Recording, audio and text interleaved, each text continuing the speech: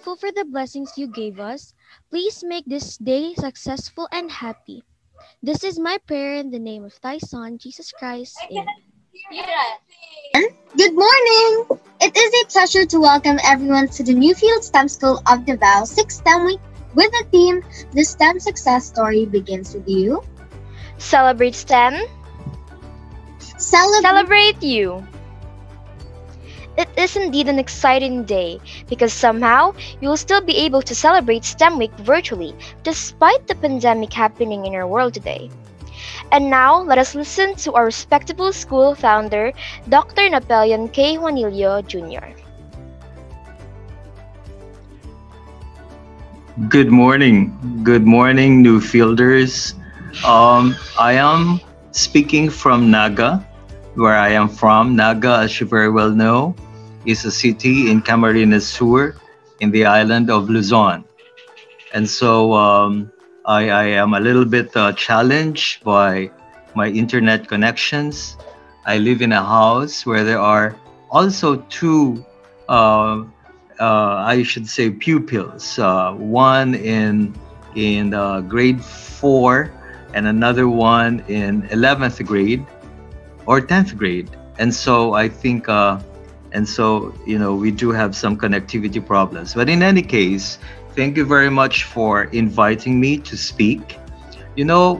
I kind of reflected on your theme. It says there, celebrate STEM and celebrate you.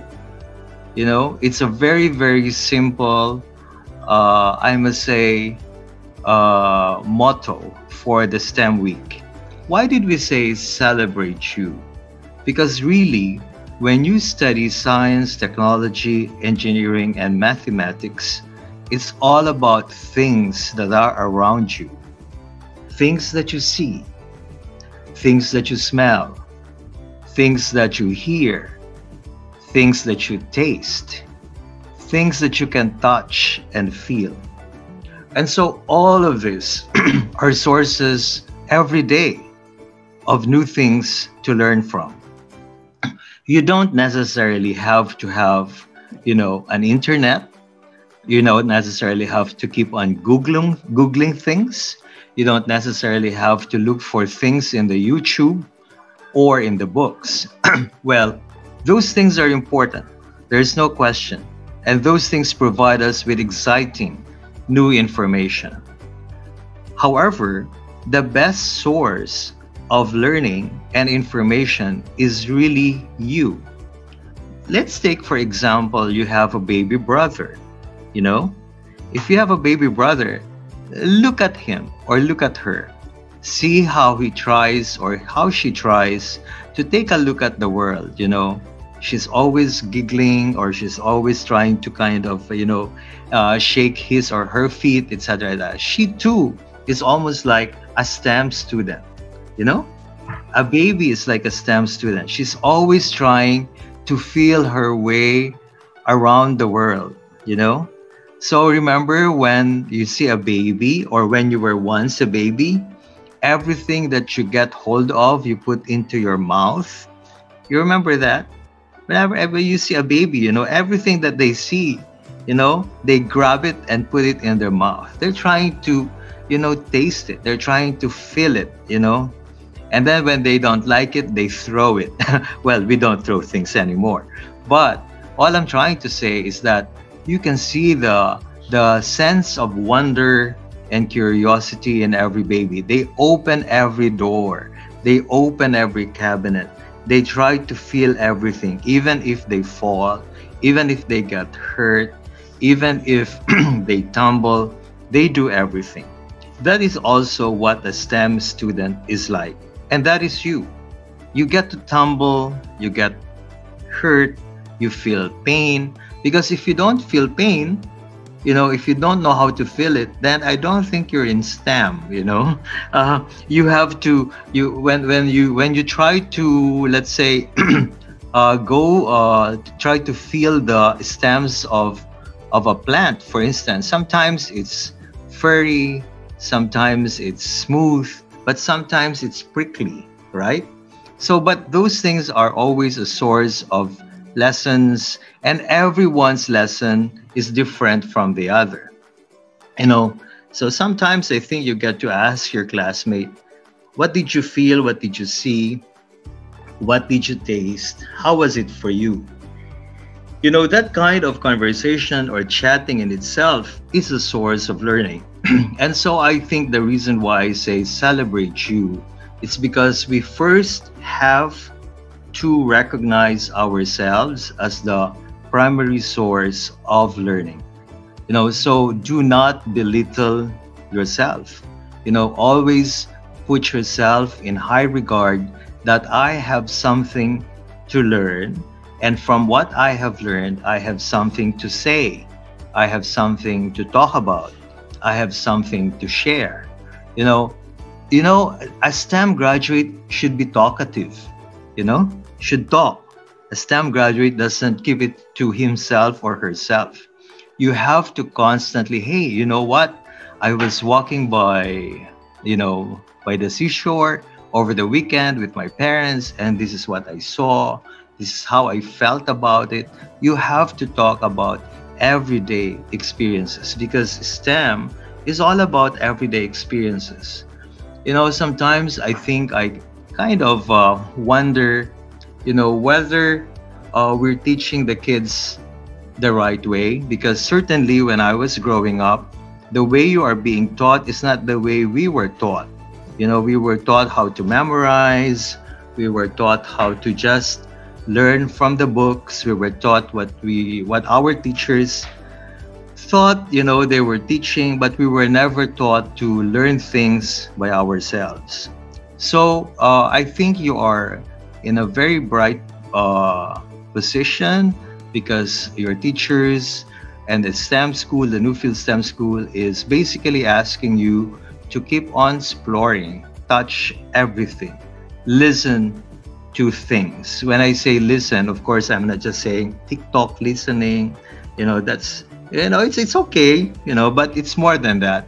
It's actually also listening, let's say, to your parents, listening to your brothers and your sisters, listening to your classmates, and also thinking about what they said. That is listening. And that doesn't necessarily have to be by cell phone or by any gadget. Person to person listening is great. And so I know that we are kind of challenged still by not being able to see our classmates, but chatting on the phone for as long as it's good chat, I think it's great. Also, listening is listening by the heart, because sometimes you don't know whether your classmate is actually lonely. So you also have to cultivate that other sense, and that other sense is a deeper sense. It's the sense of the heart when you listen. Same thing when you see. Sometimes we just don't have to see the face. You also have to see the contours of the face. Oh, she's happy. Oh, she's sad. Oh, she's lonely. Sometimes it's also feeling the touch. Sometimes there are touches that are happy. There are touches that are lonely. So all of these things, STEM is really about your everyday experience. Am I making sense, boys and girls? Yeah. So that's the reason why we say you celebrate you. The STEM week is all about opening all of the senses to every day. When your mom bakes a cake or a puto or anything, you have to tell her, Mom, this tastes good, because I think that's part of what you have to say. Or so you can also say, Mom, maybe this will be a lot better with a little sugar. That's also good. That's still STEM, because you say that STEM is about the things that we taste. So it's salty, it's sugary, it's vinegary, all of those things. So it's not just about the science that we learn from the books or from YouTube or from all the other materials. It's also about everything that you experience every day. Okay, so what about you? Let me ask you. We have a speaker, and we're still waiting for her to come on board.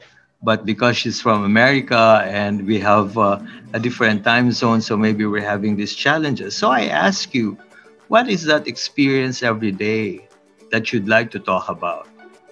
You can tell your mom about it. You can tell your sister or brothers about it. So those things.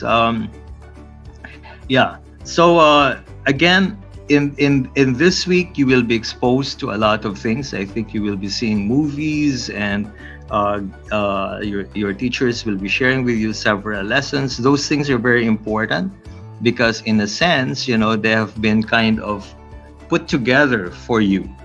But you too can put together your own, and that's the reason why we say celebrate STEM and celebrate you. So next time, you kind of, even after this talk, try to feel things around you. When you go see a barber, try to be observant. When you see, when you go, when things become normal and you go to the market, try to open your eyes. Calculate why the vendor is selling this cabbage for this much. And then try to think, why is the cabbage being sold, let's say, for 20 pesos a kilo? Is there a reason why it's 20 pesos a kilo? Or maybe because she has to pay for this, pay for that, and therefore, 20 pesos is just the right amount. So we try to make our understanding deeper as to why things work that way. So next time, just don't complain about, oh, ang mahal ng banana. Maybe it is mahal, but also because there are reasons behind it, and part of a good STEM student's work is to really find out why it is so. I'm going to end my little talk there, but good to say that it's great to see you guys. I can see all of you and really appreciate seeing your faces. And I hope that I was able to give you a little bit of an insight on how things work. You know what? For the big guys and big girls that I see in my screen, I saw you first when you were babies, about 6 years ago. So I'm so happy to see you that you're now all like really growing up. And so looking forward to the time when I can see you again when things get normal. And that I hope this whole experience of STEM will really be good for your growing up. Thank you very much. Thank you everyone.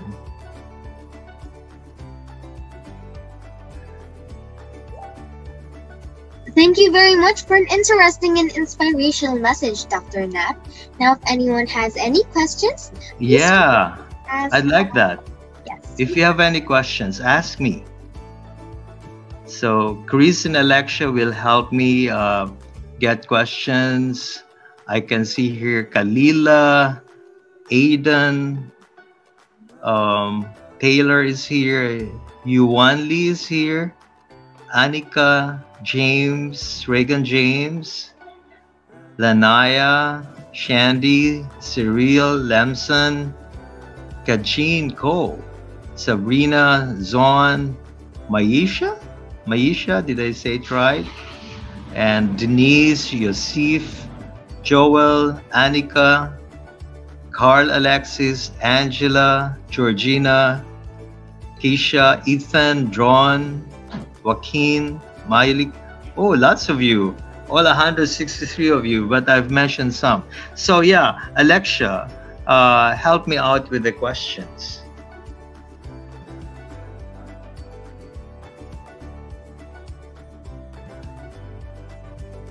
Don't be shy. So you all may ask our beloved guest speaker here. You can, if you want to say something, please do raise your hands or message us in the chat box so we can allow you to talk freely, and please wait for us to call your name before you unmute yourself, okay?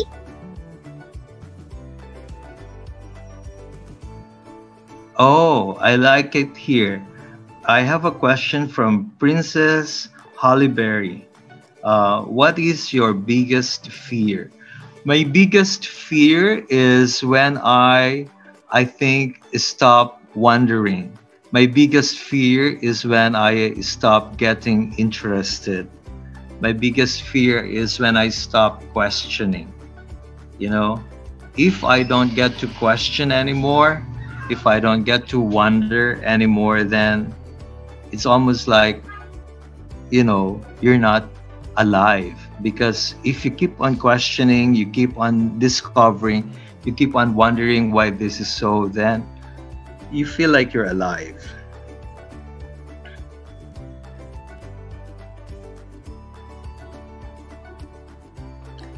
Travis, you have a question? Oh, there's Nicole. What is my biggest inspiration in life? I think my biggest inspiration in life is my mom, because just like most moms, like your moms, and I'm pretty sure also your dads, um, my mom, because she always asked me to read. When I was little, she would always give me a challenge, and that is, okay, there's this book, try to read it. But I just don't read the book, I try to ask questions why this is so. So my biggest inspiration is my mom, because she was also a librarian in a school, and so I was always in the library, and she was always giving me books to read, and so because of the things that I read, I became very curious. I became very interested.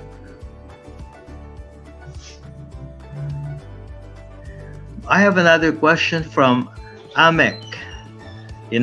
What is your most favorite field in science? I think there are many fields in science.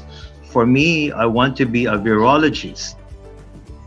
Great ambition, Amek, because virologies, there's COVID-19, and also there will be other viruses in the future. So, my most favorite field in science, I think, is biology, because it's the science of life, and gets me really interested in the life cycles, and of course how best a species survives, the challenges. So I like doing those observations, whether these are plants or animals. What is lots of questions. What is, let me see.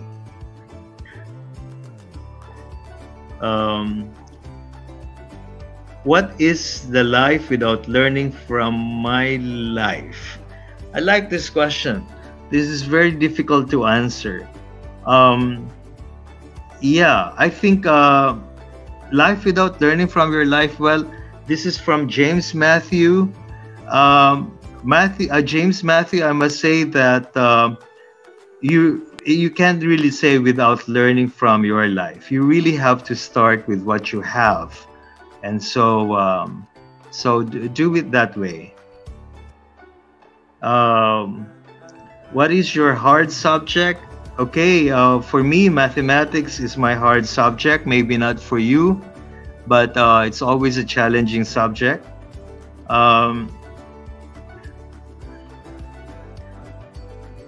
What is the greatest thing that happened in my life? And this is from Lanaya. The greatest thing that happened in my life, I think, is my love for study.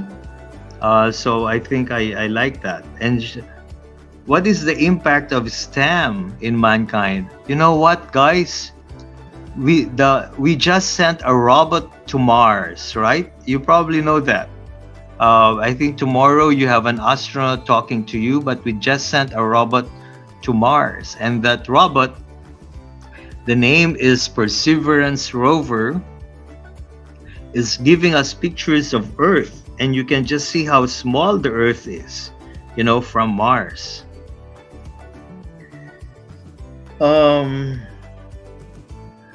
Okay.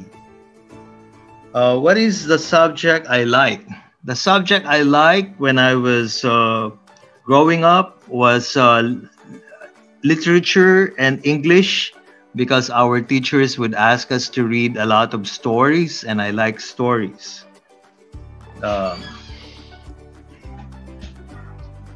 what would I love to say to students to keep going or to inspire them? This is from Chris. I think, as I've said, start with yourself, start being curious, always try to discover things, always try to question things, um, and never try to just accept things as they are. You know, how would I describe the students here? And this is from Roslyn. I think you guys are great. I like I like the way your energies. I can feel it, and so thank you. What motivates me to work hard? What motivates me to work hard is because, just like you, when I was little, I have always been very interested in so many things. And so even if I'm now 60 years old, I have never stopped working. I have never stopped really discovering things for myself and finding out what would make things better. And so how to make things better is what motivates me in my life. Okay. What else? Okay.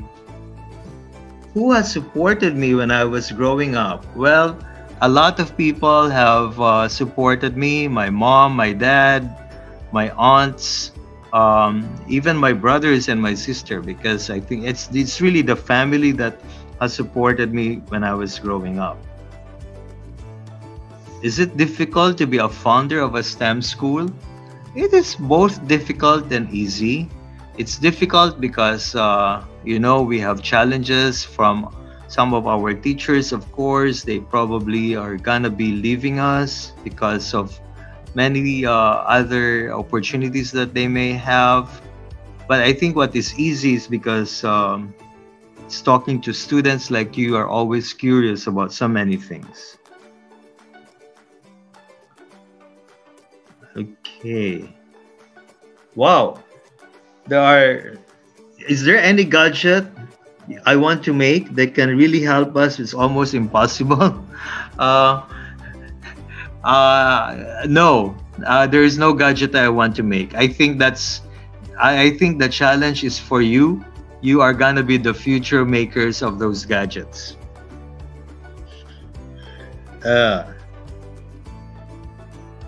Okay, so I think I've taken a lot of your questions. What about you? What if I ask you a question and somebody answers me? Let me ask you a question. What is your most favorite part of being in NewFields? What's your most favorite part of being in NewFields? Can somebody answer me? Maybe unmute their microphone and let me know. Doing challenge. Oh, why? Hey, Joaquin. That's great. Why are you challenged, Joaquin? Because the challenge make me enjoy. Okay. What else? What apart from challenge? The activities and the stories too. The activities and the stories. Oh, great. Yeah. What do they listen to your stories, Lawrence? Do the teachers? Oh, what about you, James, Matthew? Do they listen to your stories? Maybe because I maybe tell some stories. Okay. I'm usually a story maker here. Who else? Who else wants to share? What's your Mariah? Solving word problems. Okay, you work on problems. But do you like problems? Do you like working on problems? Mariah? Yes. Yeah? Yeah, okay. Yes. Great. Oh, great. Who helps you? I see you have a baby. Is that a baby brother or a baby sister? Mariah. Oh, okay. Mariah has left. Do you have a baby sister or a baby brother? A baby brother. Ah, very good. Yeah. So remember what I told you? Try to observe your baby brother. He's almost like a STEM student, right? Okay, Misha, how are you? Good. And My and there's also yeah. Okay, go ahead, Misha, and then Yusuf. What's your question, Misha? It is just an answer to your question po. Yeah. The answer to my question. What is it that you like most about doing STEM? It helps me learn, and that learning helps me solve my hard problems in time. Okay. But you know what? Solving problems, there are many problems that you can see around you. You know, it can be, when I say problem, I'm not talking about, problem. I'm talking about things that you can easily solve, things that you can think about, you know. Like, for instance, you can think about, oh, when I grow up, I want to have this gadget because it will help me identify this particular plant. You know, although of course we already have that kind of gadget, but that's the kind of solution we want for some problems. You know, or I want to be able to come up with a tool that can make me break this nut. You know, those types of things. Yeah. Thank you, Misha. Yes, Yusuf, you were raising your hand earlier.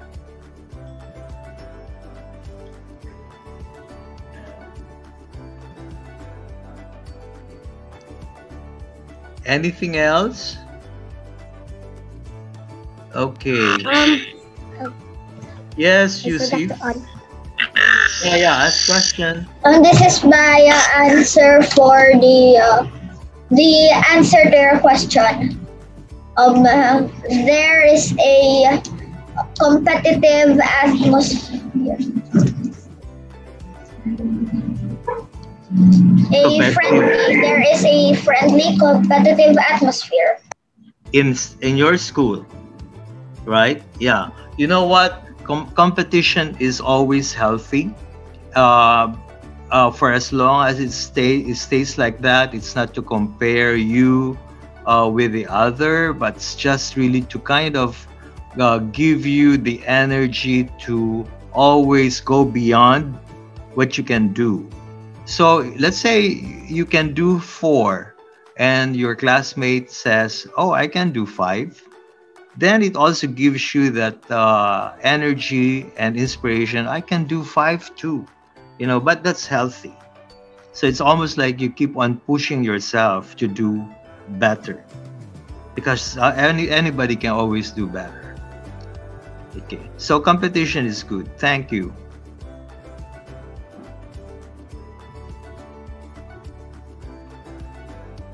Okay, thank you, Doc Nat. Okay, thank you. All our questions.